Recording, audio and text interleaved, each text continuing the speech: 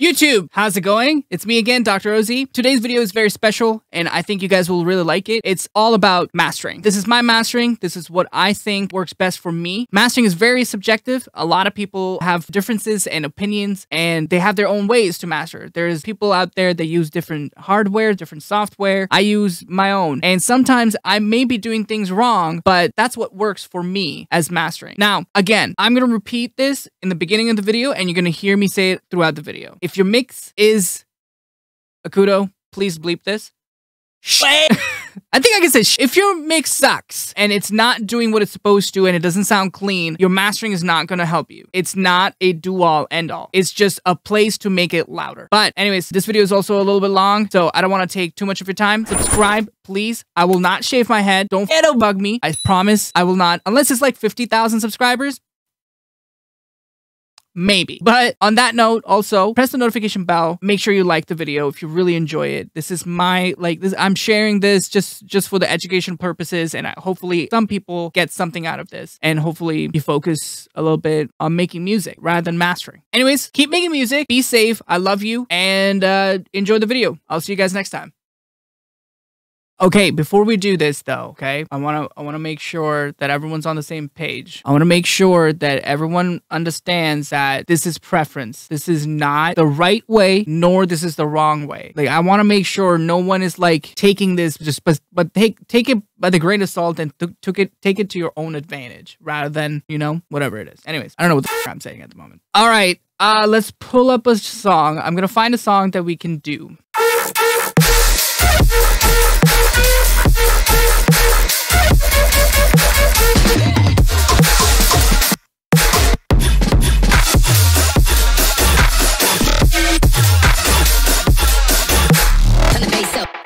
All right, I'm turning my master off. This is what the pre-master sounds like. All right, let's start from nothing. Okay, I said this in the beginning, and I'm going to say it again. This is my input. This is what I would do. This could be the wrong way, but this is my style and my master, the way I want to handle things. Let's listen to the whole thing together. This is -20, as you can tell. Well, currently it's saying -15, but the perceived volume is -25-ish. I'm hitting about -21. Let's begin with the first thing. So I'm going to start off with EQ. I'm not cutting anything, but I'm not going to use that EQ. I'm going to use the fab filter. The only reason I'm using Pro Q is because it allows me to be a little bit more surgical than most EQs. I'm going to go to the loudest part. So I have unwanted frequencies at the bottom, but they're not as loud as they should be. But what's going to happen is when I do turn it up loud, it's going to come through a lot more. So I'm just doing that right off the bat. I don't want it in there. I'm just going to cut it instantly. To save my ass even more, I'm going to type in the number 3000 and I'm going to cut it very small, probably like -2 dBs, and make the Q like a little tiny. And the last thing I would do is at about 18,000, I will do another brick wall, actually probably at 20,000, covering my ass. I don't want anything in those areas to make my mix, well, my song muddy or even painful. Now, the further, there's a little bit of high frequency that is going over a little bit, and that's usually hi-hat. So I'm gonna do a dynamic cut with a bell. So we maintain that high end just a little bit to hit a perfect 0. I don't want to lose its, you know, character of the hi-hat. The kick and snare are perfect. They're right under the 0 belly-ish, but they kind of come up every now and then. Yeah, every now and then it comes up. So I'm gonna do a little Q over there with a dynamic. The mid-range, I'm not too worried at the moment. I may dynamic that a little bit. Let's do that one too, because there's like a lot of frequencies around 1K, and 1K is really bad in my books as well. I'm gonna take this down another 2 dBs, -2. I'm gonna put it hard 1K. Perfect. So that's like what I would do ideally. Do some dynamic compressions and take out the harsh frequencies before I start gain staging. So that part is done. The next part that I would do is add a little bit of, like, you know, saturation to give it more warmth. But before that, I would add a limiter. So I would do a limiter and I would look for a strike in the ceiling. Whenever that strike happens, I leave it there. So notice how the gain reduction over here, wherever it's limiting, it will start peaking by like -1 or -2 dBs, and that's when I will call it a day. So -15 is when I'm cutting the ceiling right there, okay? In stock limiter. So -15 is where I'm just calling it a ceiling. That's where I know my drums are sitting, and that's how loud I want things to be.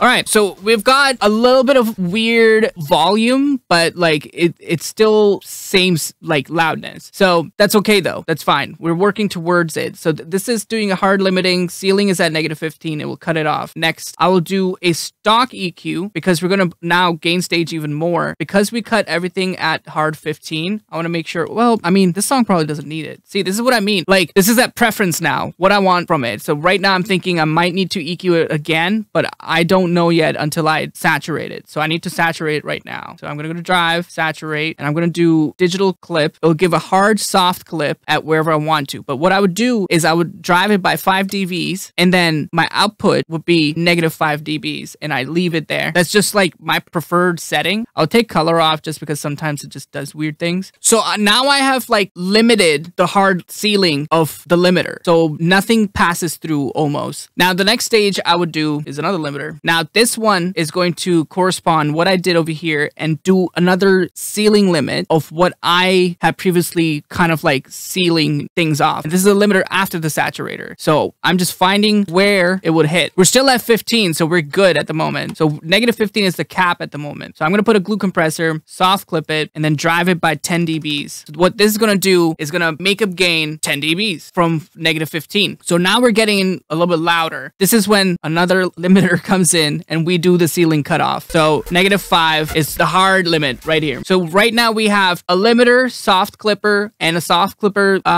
threshold with the ratio 10. F it, I don't care. And then another limiter to to hard ceiling the gain stage we just did. Now I'm gonna put a stock Ableton EQ because now I'm thinking those things that we cut out in the beginning need to be cut out again. So I already have my EQ saved as a preset at 3K, 200, and my 8th one is cut at 20,000. So this is what I have saved as a preset, and I will always like work with that around anyways. Most of my synth work and my sound designings, whenever I upload things are already cut at that area. So I just do it in that order. I think it's like easier for me to like cut things previously in the mix, so my mastering is a little bit easier. All right, -2 dBs, Q like 7, and I'm gonna add another one, 1K, and then dip -2, 7Q. I think the track organically already has a lot of high-end shimmer. I don't really need to take out any of it because it's not clipping or distorting in the mix already. So we're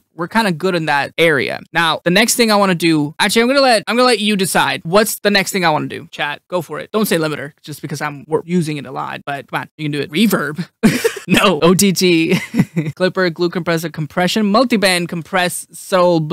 All right, this is the juicy part that y'all will love. And I've been doing this, but for my recent ones, I'm gonna cred, what's that puppet producer? I forgot his name. Whole Loops guy, puppet. Y'all know who I'm talking about? Yeah, Reed Stefan. I mean, I'm gonna cred another person a while ago I watched. Basically frequency splitting. So I'm going to group this and do a frequency split, the usual, and call it low. Oh, you can't type L's in there, which is a pretty big L. Low, mid, high. But there's another one. Low plus mid. So I have been doing frequency split in my masters for quite a lot, but I never thought of adding a low plus mid in a master. So this is genius, if anything. I love this idea. So my low is 120. The song is in D, I think. So 33 hertz. I'm going to take my low end and put it to about 90 and turn off all of them, high and mid. Low mid, 90 to about 900. Mid, 900 to 4,000. Actually, we should probably round, yeah, 15 is enough. 15,000 here as well. Okay, low mid, we're going to take that out, put it over there, and 90 to 900. Okay, low, yeah, probably change these two. Oh, 900, 15. All right, did I get them all right? I don't know. Mid, high. We f***ed up, didn't we? I think I f***ed up. Let's just do it the way I do it, okay? Let's not add the low mid. Okay. I did it before, but let's just go with what I know rather than adding. let's just frequency split this way. All right, what did we do here? I really f***ed up this one. Let's start over. Okay, low. Oh my God. Low, mid, high. There you go.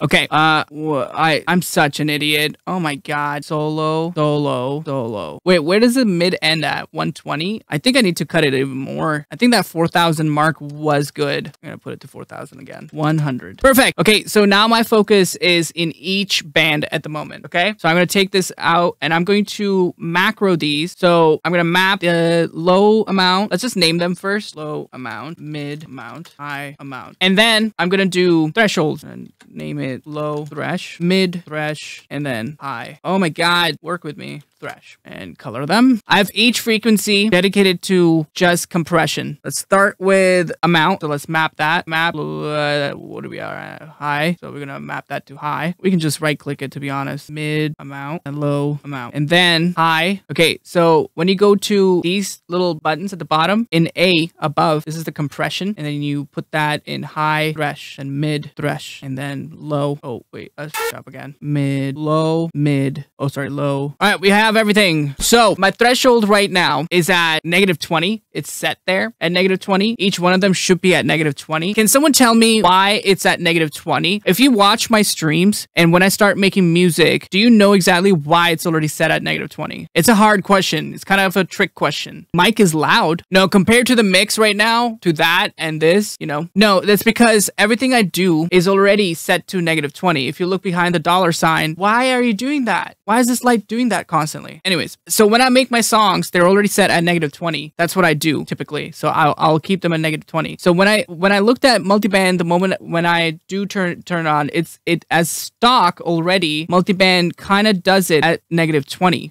just to like set it. So I was like, there has to be a reason, or like to my understanding, when I saw this for the first time, I was like, well, let me start mixing my at -20. Why do I have my mixes so low? Well, because when I do -20 and start building my sound design around -20, it hits a perfect -6 every single time. And I explained that in my YouTube video that is actually, I explained recently. So you can watch that video and see why I do -20. I just farted. Okay, so just comparing, because I usually, there's no right or wrong way. You can do it at -10 and feel comfortable with it, you know? You can still do -10 and work your way around it to have a perfect -6.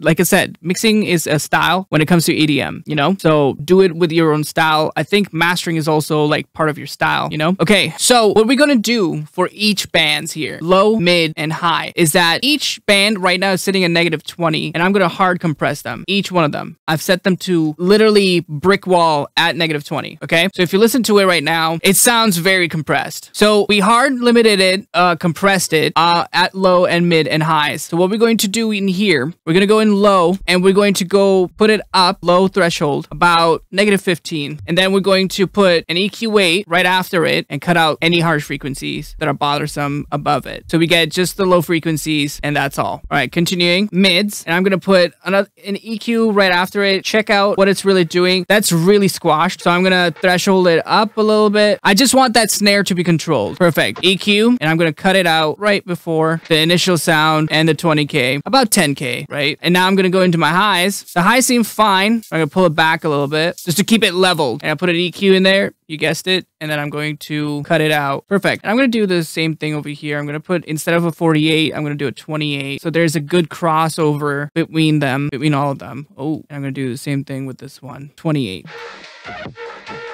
So all the frequency bands should be kind of like cut neatly and should have a well-rounded like sound to all of them. If I take it off, there shouldn't be much of a difference. You can hear the spikes just in general when you listen to it. But when you turn this on, they're more tamed and managed. So without, with, without, with.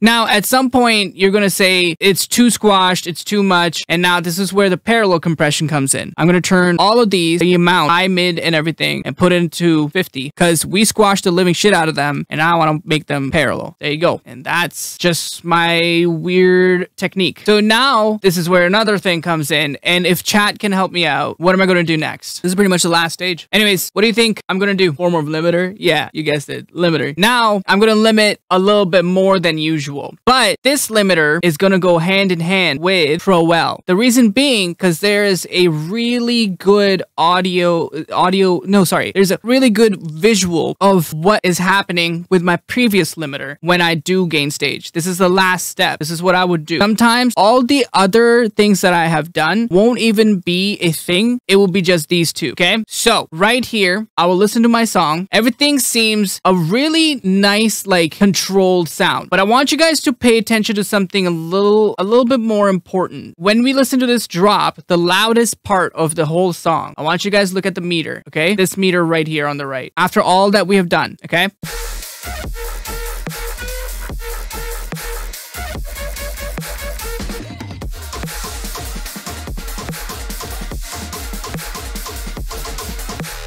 So what do you guys notice right now? There is a perfect -4 dBs of headroom. After all the limitations, saturation, a little bit of like parallel compression, plus on top of that, like multiband compression, we finally have a perfect -4. And that's like the ideal goal of mastering now. So what I'm going to do is create this and put it to -5, the ceiling, the previous limiter, the stock. And then this is where I'm going to go.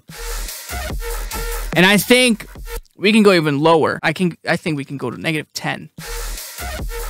That's a little too much. Let's go to -8. So like a double of what we were hitting in our -4 dB.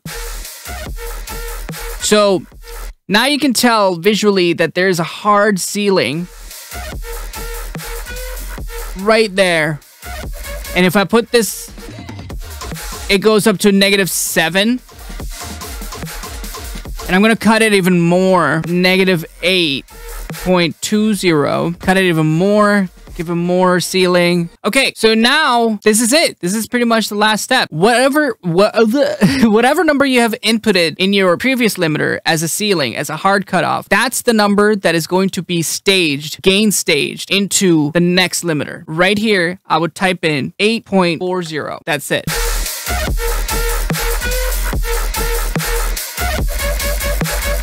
Okay, I'm going to group these in a way. So I'm going to group this and I'm going to call it, rename this group, please. Why can't I rename this group? Huh? Why can't I rename it? I have to save it? That's kind of weird. Anyways, oh, that's the gain staging group.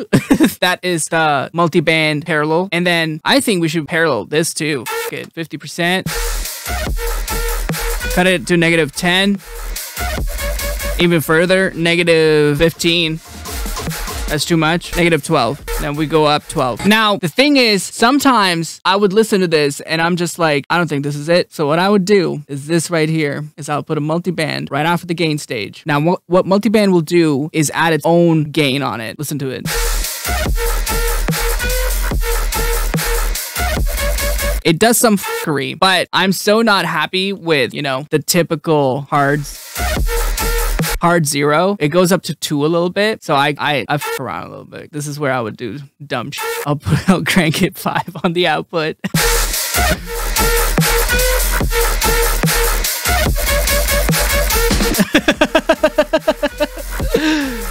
Yeah. I do everything in the beginning as traditionally as possible, you know? I'll be like tradition, gain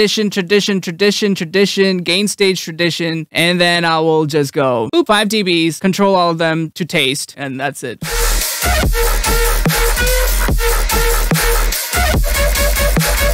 Actually, that's lie. My input would go -10, and so would be my mid. My input for my highs, and oh my god, stop it. Anyways, -10, plus 10, plus 10, everything. And then I'll do taste. Now, the thing is that, like, this is not necessary. You know what I mean? You don't have to do this, but this is the style that I had created for myself. I could also f with like a little bit of the amount just to give it like a little bit more of a saturated, clipped sound. But like, that's what I kind of like came up with, you know, where I'm thinking this needs a little bit of warmth. This needs, like, I'm thinking of it like a sound. The band Black Keys, like, you know, they will be, their sound reflects in the master as well. So what I'm explaining is just pretty much like what I think sounds good and what I think should be, like, I feel like mastering to me is limiting, but this style requires you to be energetic and loud and saturated and kind of like playing with clipping. So that's where I stand with like dubstep and mastering. I feel like mastering for pop, mastering for rock, mastering for like hip hop, even any other genre, they're all to taste and to consider as like their own sound, you know? And I think that's how like mastering should be taken, as like your sound. This is your final product that you have accomplished, and only you know how to, you know how to like create it. And I think it only comes with practice to try to make it sound good constantly. But you don't, this is my, you could take this and apply it on your own mastering and try to understand how to further like make your song sound better, I guess. But in no way or shape or form, I think you should pay attention. I know people who work with loudness LUFS at -1, and Skrillex' Mumbai power was at -3, you know? I'm hitting -5 right now. And sometimes that's not even enough. I will crank it even more if I wanted to, you know? So it's really to taste. There's no like secret sauce to mastering, but this is what I use, and I just shared it to you guys like no tomorrow.